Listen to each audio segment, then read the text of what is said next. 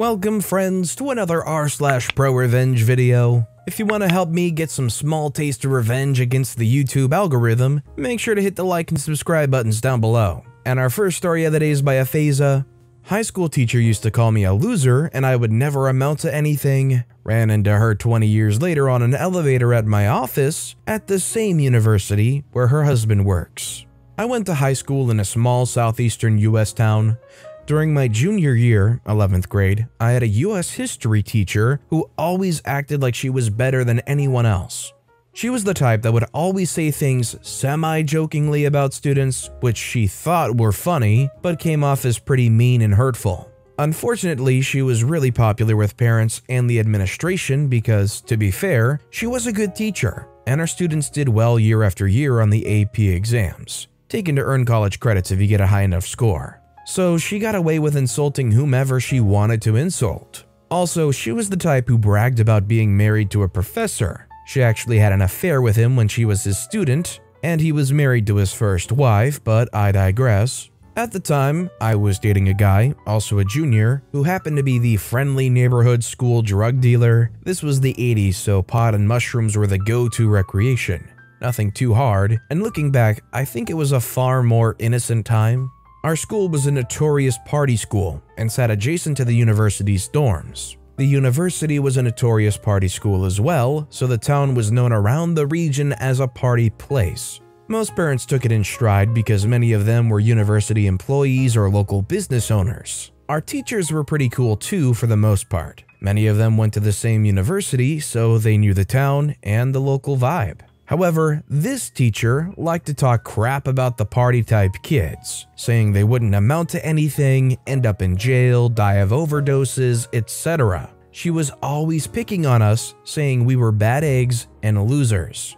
One day, grocery shopping with my mom, we saw her in the parking lot and she came over to speak to us. She started off by saying that I was doing poorly in her class. I wasn't, I had an A at the time, and that my grades were declining because I was dating that boy, in the most dramatic, snarky southern accent you can imagine. Then she proceeds to tell my mom she was raising a junkie and a hoe and that I would not amount to anything. My mom shot something equally snarky back, I can't remember what, but she came to my defense swiftly, and my teacher scurried off with a shocked look, as my mom embarrassed her pretty severely. My parents were the type of parents that were pretty laid back. They knew I wasn't doing anything worse than what they did in college. I just started partying in high school. Looking back, maybe they were a little too laid back.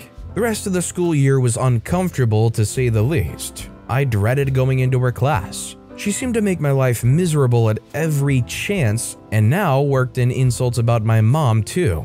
I was really hurt and never forgot how mean she was. I did graduate the next year, went to college, worked for many years in government, then went back to school and got my PhD. I became a professor at the university in my high school town. I never ended up being a junkie or a hoe, however. Riding the elevator one morning to my office, guess who gets on with me? Yup, she was going to visit her husband, who was a professor in another department in the same building. I wasn't going to say a thing, just stand there biting my tongue.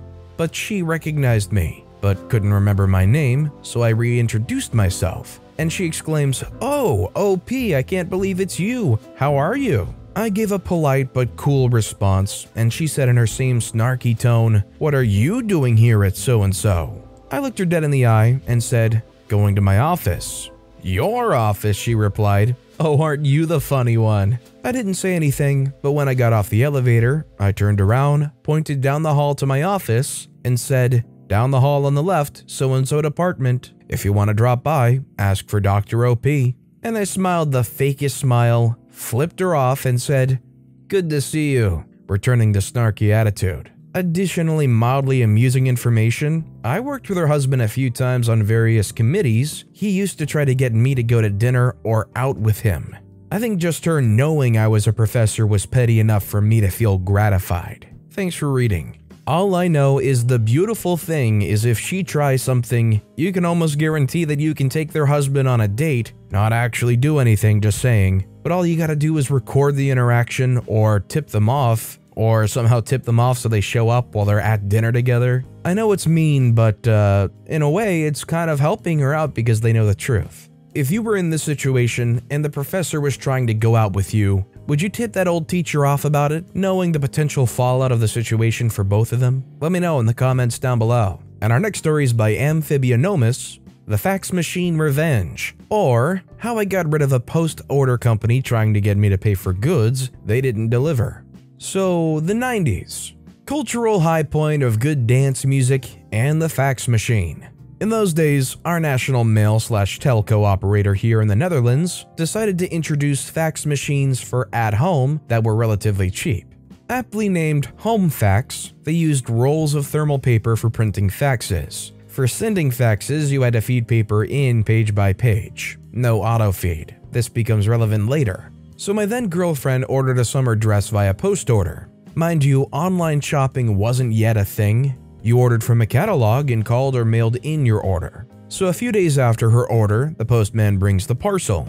Inside, not a summer dress, but a pair of enormous white granny underpants. Well, we had a good laugh, put it back in the parcel, and went to the post office to return it to the post order company. That's that, one would think. But nope. After a few weeks, the first letter comes in demanding payment for the dress my girlfriend ordered. Simple mistake, I thought, so I called the post order company, explained what happened, and the lady said she'd take care of it. A week later, another letter arrived with a more sternly worded style urging us to pay within 3 days or else. So I called the post order company, explained to another person what happened. That person also said they'd take care of it. They also asked for proof that I didn't get the dress. What? But, well, I had the receipt from sending them the darn undies back, so I sent them that. You see where this is going. 4 days later, a pissed letter telling us to pay within 72 hours or else they'd send it to collections. So I called the post order company again, explained to another person what happened. That person also said they'd take care of it. But I'd lost my confidence and called them again the next day. And of course, yet another person told me that no, the conflict wasn't resolved yet, but they'd make note of my call. Right. The next day, same exact story, but again with the remark, I didn't prove I hadn't received the dress. I got a bit agitated and asked them how in the heck am I supposed to prove I don't have something? I got a bit agitated and asked them how in the heck one is supposed to prove not having a thing. So here's where the petty revenge comes in. I write and print a letter asking how many times do I have to say we didn't receive the dress before you'll take us seriously. Then I fed that letter halfway through the fax and taped the bottom and top of the page together. So now there was an endless roll of text in my fax. I dialed the fax number of the post order company and hit send. After about half an hour, their fax disconnects. About 10 minutes after that, I receive a phone call from an absolutely infuriated manager of the company asking me what the heck I'm doing. I asked him what the heck they were doing and explained the situation. It was resolved the same day. It's still the most petty and most effective revenge I've ever enacted. I mean, hey, sometimes you just gotta be annoying. What I've learned is in situations where you have a matter that you have to deal over the phone, sometimes the people on the other end aren't the most responsive. So sometimes you gotta take it upon yourself to call them once, twice, daily, until you're effectively annoying them enough for them to actually deal with it. Our next story is by Svirfnil. They asked if I saw a phone laying in the street. Nope, not in the street. Hadn't seen it. Moved here a few months ago. On one side, my neighbor is a cool little old man on the corner of the block. On the other side is a family with at least one kid in their late teens, maybe early 20s. At least past high school because school's back in session and I see them around on weekdays. Could be more than one, but there were quite a few that age who come and go, and I don't know them. They live in a massive McMansion and have several cars between them. The rest of the houses on the block are built in the 1950s or so. Not bad homes at all, but nothing huge. It's not a busy street, zero traffic, and the houses are spaced pretty far apart. The neighbor's teens were walking through my backyard and the old man's backyard to get to the street around the corner, sometimes at night. We have two young kids who go to bed at around 8:30, and the youngest has issues that severely affect their sleep, causing her to be up all night at times. Sometimes they were woken up by the neighbor's teens walking through at like 11 p.m. talking, laughing, or playing music on their phones. Part of the reason we chose this house is how quiet and spacey the neighborhood is. After a couple of weeks of this, about 4 to 5 times, I went to talk to the neighbors. The dad answered the door and I say something like, "Hey, how you doing? I'm OP, I live over here." He just says, what do you need?" So I told him I have 2 kids who go to bed early and his kids wake them up when they walk through the yard.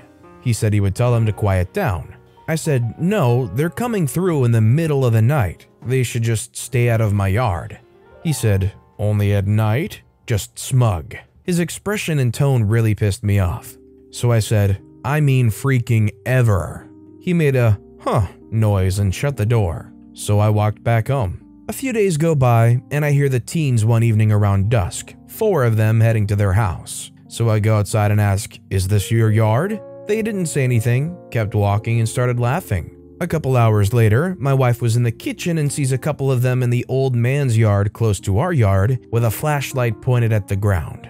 We watch them for a few minutes, and when they come into our yard, I go out the back with my flashlight, shine it at them, and said, "I'm about to call the freaking cops." They ran back to their house. The next morning, I was mowing and find what they were looking for. An iPhone. Looked new, no power. I pocket it and keep mowing. Around noon, my bell rings. It's the mom.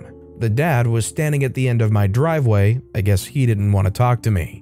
"Hey, my daughter lost her phone while she was out walking last night. Have you seen it around, like, in the street or anything?" "Nope, haven't seen any phones in the street." They say, "Have you seen one anywhere else?" I say, "Can't say I have, but if I find one in the street, I'll let you know." I can see the gears in her brain working. She doesn't look happy. "By the way, I talked to your husband a few days ago about your kids in my yard. They didn't listen, so if it happens again, I'll call the police." She says, "Are you serious?" I say, "They're waking up my kids and this is private property. I'm very serious." She makes the same "huh" noise her husband did, walks off the porch and back to him. I guess she told him what I said because he made angry noises that I couldn't understand from that porch. They walk away and I go back inside. I know some newer phones have tracking, so a little later when I was running errands, I dropped it in a trash can in a gas station bathroom. If they tracked it, maybe they went and dug it out. Good luck to them, it was one of those 50-gallon cans full of who knows what, and I dropped it down the side so it would slide to the bottom. They haven't been back in my yard since. Yeah, if they keep it up, maybe it's time to invest in some sprinklers. Maybe get some motion sensing ones so if anybody ever gets close, you'll get a nice refreshing welcome from the lawn. This next story is by BenH3, Thwarting a Drive-Thru Scam. So I'm in a drive-thru at a fast food restaurant. I pull up to the window to get my food. A polite young gentleman tells me the total is $10.91. I give him $11. When he hands me my change, he drops the nickel on the ground. Now, normally when this happens to me, the employee will react and say, "Oops," or "I'm sorry," and I'll just dismiss it, say no big deal and drive on. But this time the employee said nothing and just looked at me as if nothing had happened. It was impossible to not hear the nickel hit the concrete, so immediately I had a weird feeling about it, and I was gonna get my darn nickel. I already knew what to expect when I looked down at the ground. Quarters and nickels and dimes galore. A few pennies, but 95% was silver. So I reached down to get my nickel, and as I was doing that I said to him, "Oh, look at all this money people dropped." And I took all of it.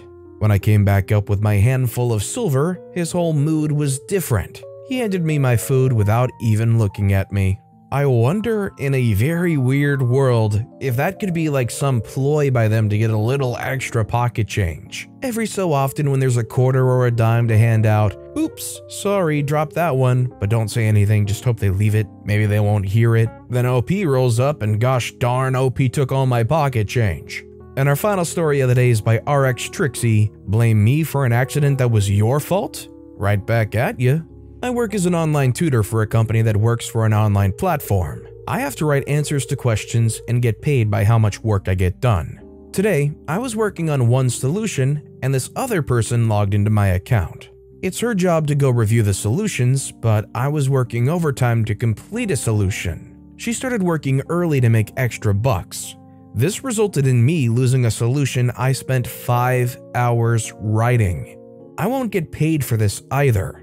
To this, she said, "It was your fault, to be honest." I know it's not her fault, it was an accident, but the way she blamed me annoyed me so much.